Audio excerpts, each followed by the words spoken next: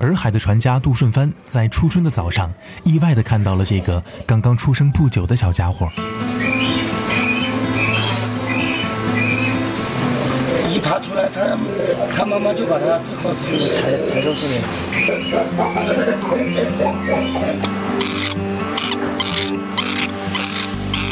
这是一只雄性鸬鹚，这个性急的小家伙比杜顺帆预计的时间早破壳了2天。2015年的春天，温和地接受了这个匆忙赶到世上的小家伙。它是2015年洱海边出生的第一只鸬鹚，洱海的渔民叫它鱼鹰。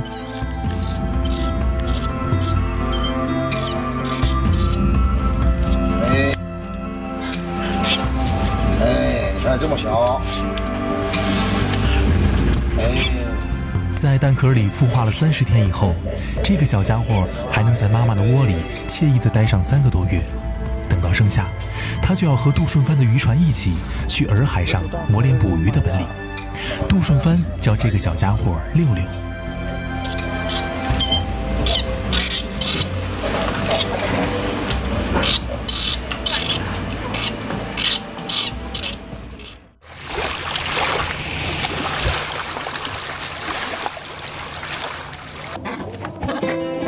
杜顺帆是洱海边上养殖鱼鹰的白族世家渔民，他们双手驯化的鱼鹰有着惊人的捕鱼能力。洱海中的鱼鹰是世界上淡水湖泊鸬鹚中的著名水鸟，经过洱海渔民1000多年的驯养，它们成为了世界上能与人沟通的最有灵性的聪明水鸟，而且具有一身鸬鹚家族捕鱼的超强记忆。它们是地球上淡水湖泊鸬鹚中的捕鱼王者。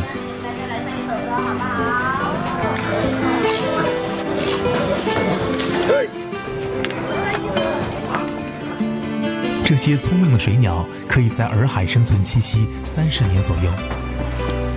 这种高龄的鸟类因为与人朝夕相处，所以会与它们的主人建立起非同一般的感情。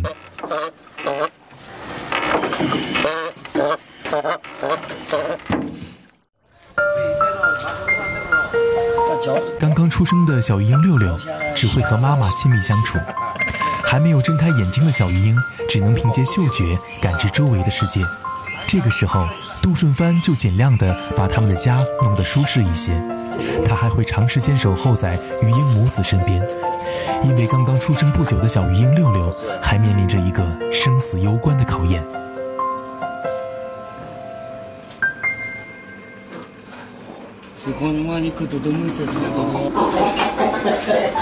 刚刚出生的小鱼鹰六六嗷嗷待哺，但是这个出生不到1个小时的小不点儿必须学会觅食才能存活下来。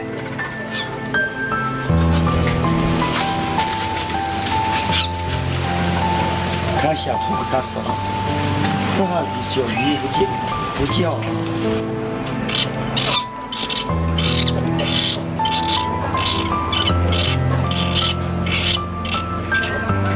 破壳的时间消耗了六六的体力，小家伙非常想吃东西，但是他的眼睛还看不见，很难吃到妈妈喂的食物。六六的妈妈显然也很着急，杜顺帆也很紧张，因为小六六如果长时间都无法学会从妈妈嘴里取食，等待他的就只有死亡的威胁。这个时候老杜是没有办法帮忙的。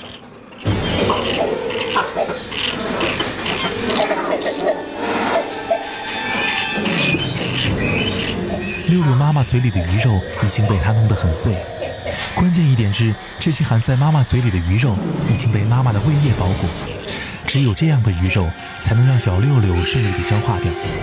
所以老杜在这个时候只有焦急地守候着这个可怜的宝贝。大不一点。他妈妈是想说的，他就叫几声，他就不叫啊。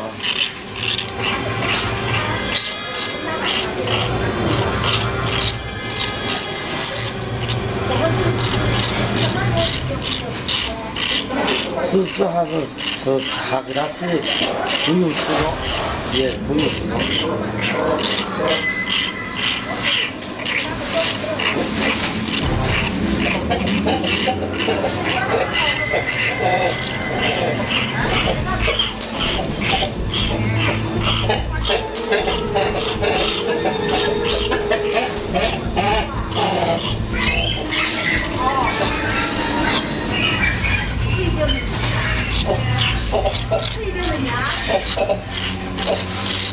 没有吃过，没有。兔你吃了，你妈兔你吃了，叫。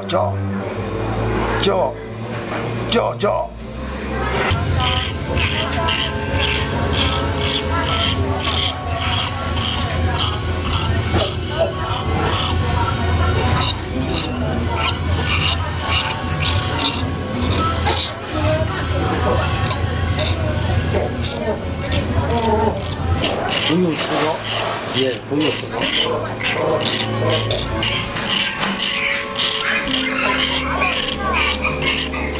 没吃过，那个没吃过。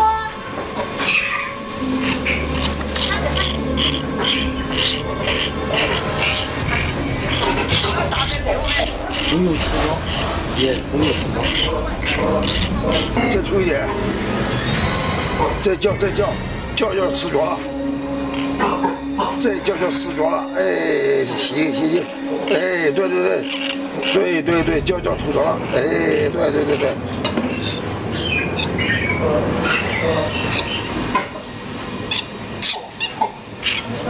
吃过，也就吃过一点，啊，也没有吃过啊。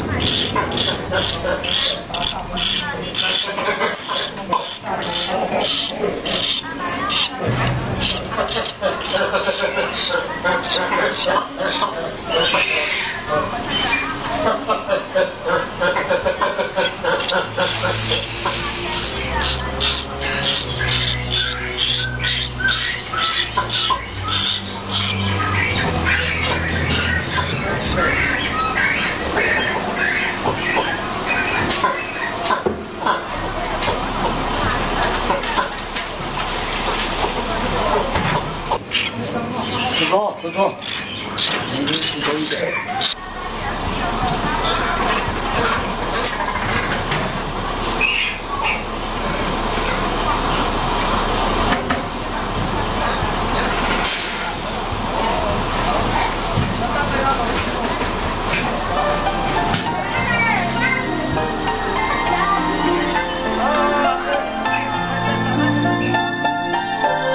小鱼肚子饿了，大鱼就我也给它吃了，哎，兔给它吃了，大鱼叫了，昨天出来，今天就吃多了。小鱼鹰六六吃饱的时候，就会被妈妈牵到身体最温暖的角落，给它取暖休息，防止贪嘴的小六六生病。对。9天之后，六六才能够不依靠妈妈的威业帮助，可以独立取食。那个时候，他的眼睛也会看清楚周围的一切。经过一番周折后，小鱼鹰六六终于学会觅食，顺利度过难关。这也打消了老杜内心的担忧。仲春是洱海鱼虾活跃的时候，刚刚迎接了六六出生的老杜，快意地在洱海上捕鱼。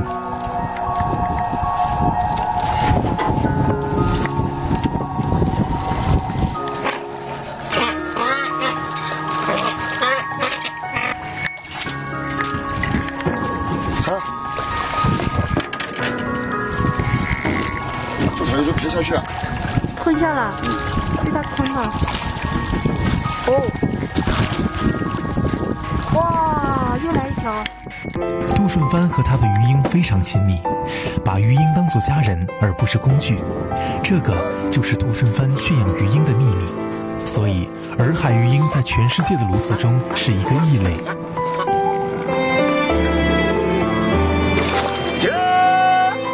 杜顺帆带着鱼鹰滑向洱海深处的时候，所有的鱼鹰都是矜持和高傲的，它们的足上和翅膀上都没有被杜顺帆套上枷锁。在老杜的渔船上，它们完全是一副怡然自得的神态。他们和老杜已经相处了10多年，甚至更久。老杜舍不得他们，他们也舍不得老杜。枷锁在他们之间完全失去作用。而日本、越南那些淡水鸬鹚必须被主人套住，才不会游走。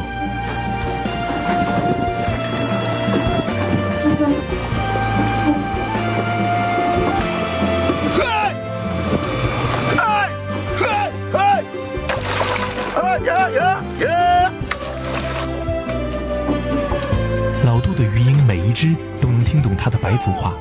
老杜的动作和白语是指挥鱼鹰游弋和捕鱼的信号。抓鱼下哪里？你跟他说话了，他听得懂吗？听得懂。就是他听不懂，他要跑掉我拿不回来啊，是不是？哎，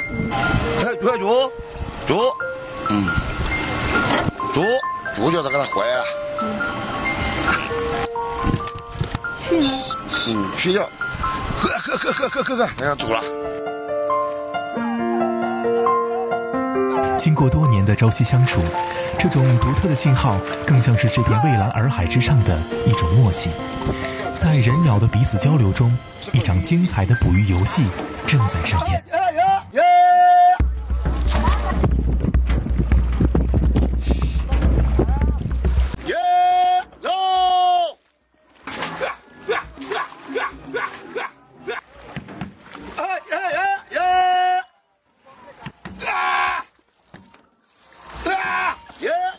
前面逮到鱼了？哎，对。哎，你怎么知道他逮到鱼啊？我们知道的。他会不会吃掉呢？不会。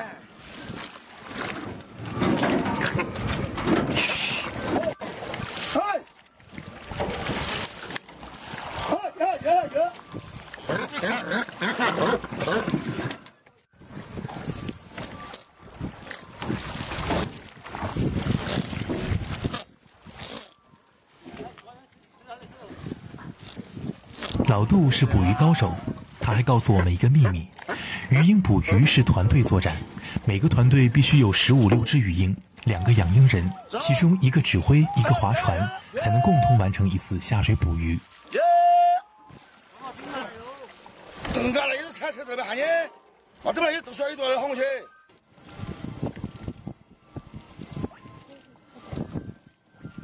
现在洱海里大鱼多不多？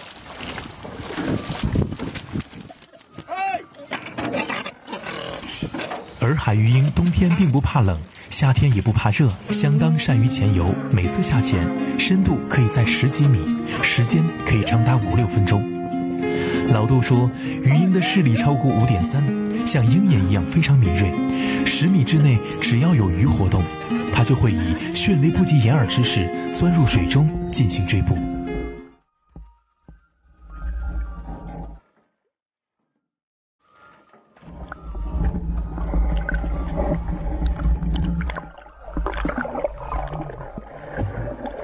好，要去，那就。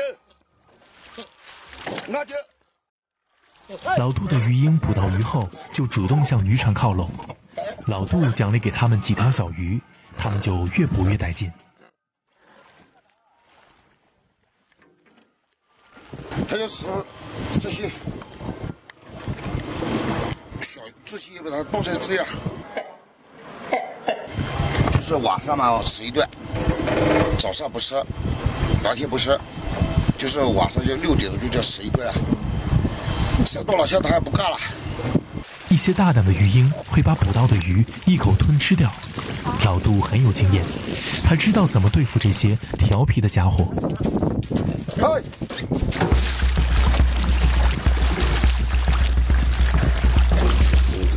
可以吗？好。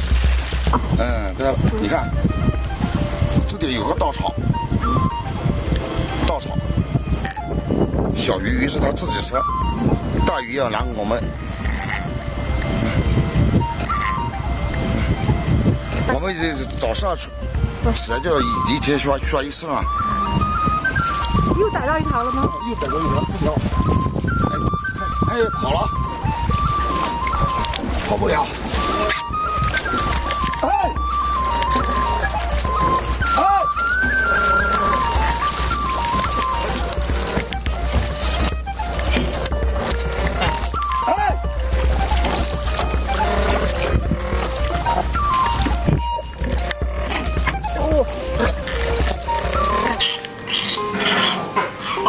初春出生的这只小鱼鹰，杜顺帆已经纳入了训练计划。现在，他还必须在母亲的嘴里取食。3个月之后，他将和即将出生的其他兄弟一道，跟着老杜出海，去训练一身捕鱼的技艺。走，北京。这只鱼年纪太大了，17、18岁了，就是太大鱼下的可以，就是10多斤的太过了，15、16斤。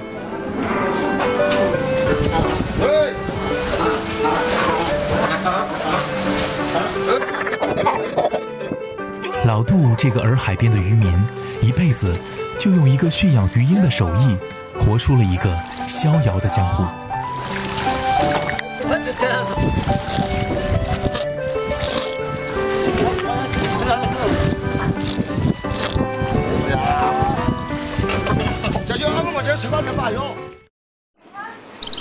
今天早上就喂了，大鱼就是早上8点就喂了，喂了就是吐给小鱼吃了，大鱼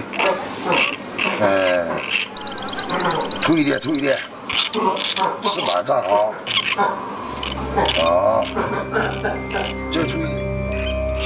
小鱼鹰溜溜的茁壮成长，给老杜带来了很多惊喜。然而，一件意想不到的事情却再一次让他陷入焦虑。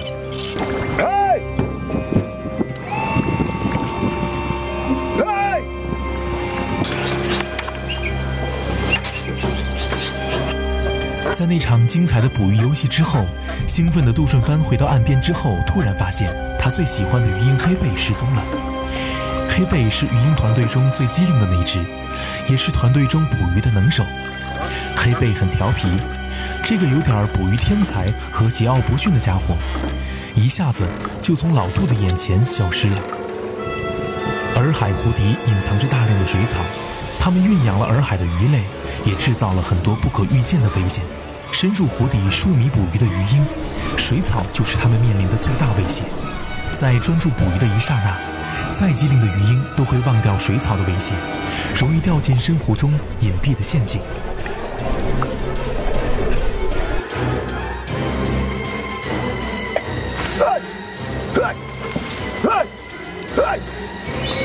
黑贝是老杜最亲密的伙伴，他的失踪让老杜心慌意乱。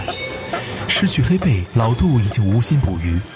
每天天一亮，老杜就驾船出海，他已经在洱海上寻找了3天。如果再找不到，希望就渺茫了。这是第3天的下午，苦苦寻找了一个早上，仍旧没有看到黑贝的身影。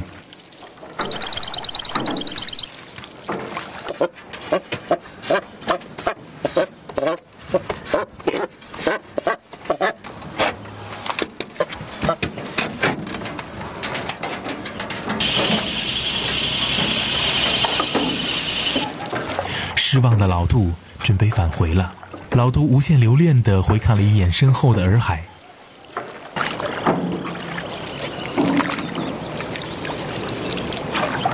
就在一瞬间，奇迹发生了。湖面上一个移动的光斑正在朝着老杜的渔船奋力游来。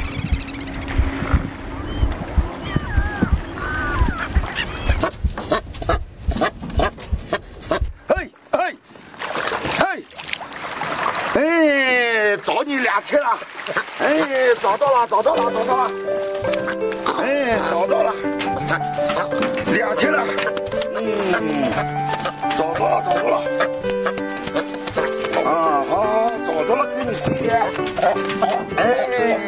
对，拿你吃，吃一点，2天了，找着了，黑贝的失而复得令老杜十分开心。不过，洱海上每年都有走失的鱼鹰，却很少能够被找寻回来。而失去一只鱼鹰，对老杜这样的渔民来说，就像失去了一个家人。很多鱼鹰是在捕鱼的时候被湖面下的水草缠住而消失的，那是渔民心中最深的伤痛。而越能捕鱼的鱼鹰，就越可能潜入深处，也就越容易在追捕猎物的时候被水草突然缠住。有一些鱼是我自己去，我跟你们不扒了，扒就自己扒了。就是自己扒的鱼就好，自己走的鱼就好，又有打食啊，又有打量。强健鱼了，这时间已经到了，我已经不行了，时间已经到了，我就切杀来，切杀一下就下又下去，又找，在这里范围内叫做稽查找着80%。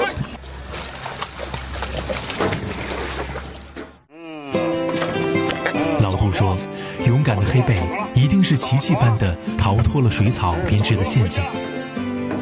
2天没有找到你啊！这2天你跑到哪里啊？我到处找你，找着了，给他吃一点，找着了。2天这吃也吃不饱了，没有吃饱了，肚子饿了。去哪里啊？这2天你去哪里啊？他也是高兴。看见了，他也是。